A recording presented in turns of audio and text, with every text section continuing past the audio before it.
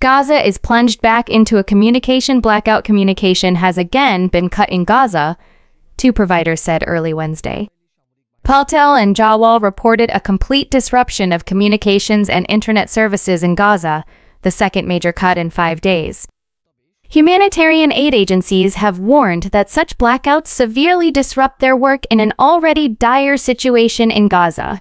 A deluge of Israeli airstrikes Tuesday on a refugee camp near Gaza City demolished apartment buildings, leaving gaping holes where they once stood, while ground troops battled Hamas militants across northern Gaza. Prime Minister Benjamin Netanyahu has rejected calls for a ceasefire, though more than half of Gaza's 2.3 million Palestinians have fled their homes. Several 100,000 remain in the north, where Israeli troops and tanks have reportedly advanced on multiple sides of Gaza City.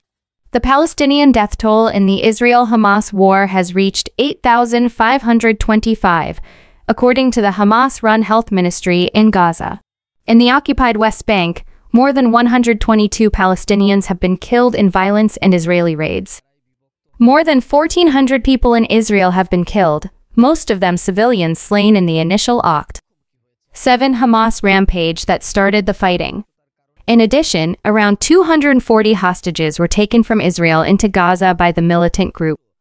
One of the captives, a female Israeli soldier, was rescued in a special forces operation. 1. 5 hostages of Hamas are free, offering some hope to families of more than 200 still captive. 2. Yemen's Houthi rebels claim attacks on Israel, drawing their main sponsor Iran closer to Hamas war. 3. Bolivia severs diplomatic ties with Israel as Chile and Colombia recall their ambassadors. 4. Amnesty International says Israeli forces wounded Lebanese civilians with white phosphorus. 5. Biden's cabinet secretaries will push Congress to send aid to Israel and Ukraine. 6. Find more of AP's coverage at appnews.com/hub/Israel-Hamas-war. Here's what is happening in the latest Israel-Hamas war. GAZAPLUNGADBACKINTOSCOMUNICATIONBLADCACOUT. CAIRO Gaza has once again suffered a communication blackout, providers Paltel and Jawwal said early Wednesday. In an email to the Associated Press, Internet access advocacy group netblocks.org confirmed that Gaza is in the midst of a total or near-total telecoms blackout, consistent with the weekend blackout. Connectivity was previously cut from late Friday to early Sunday, coinciding with the entry of large numbers of ground troops into Gaza in what Israel at the time described as a new stage in the war. Attempts to reach Gaza residents by phone were unsuccessful early Wednesday. Humanitarian aid agencies have warned that such blackouts severely disrupt their work in an already dire situation in Gaza. PKISTANURGESACTIONAFTERIAIERSETRIAUGESAMP. ISLAMAB, Adi Pakistan's interim Prime Minister Anwar Haq Kakar on Wednesday denounced the latest Israeli airstrikes on a refugee camp near Gaza City, urging the international community to play its role in ending such strikes. Yesterday's air raid on Jabalia camp, where hundreds of lives were lost, including women and children, was a stark reminder of ongoing Israeli brutalities and war crimes in Gaza, Kakar said in a statement. He said that such reprehensible acts can never be condoned or forgotten. The world must act now to end this carnage.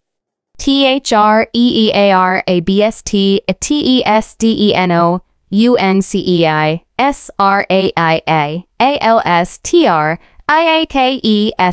NAIIFUGECMMP.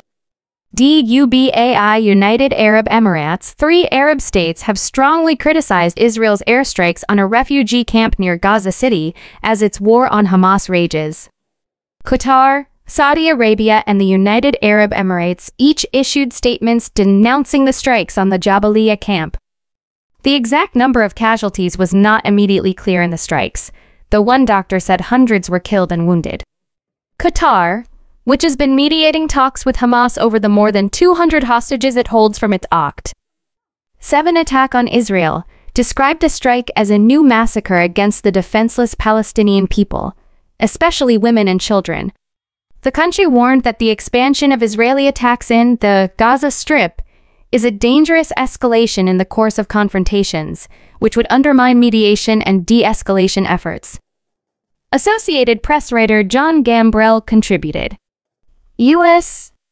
SECRETATOTRAVLTOISRAELAIDLY WASHINGTON United States Secretary of State Antony Blinken announced plans to travel to Israel on Friday to consult with Israeli officials about their ongoing war on Hamas.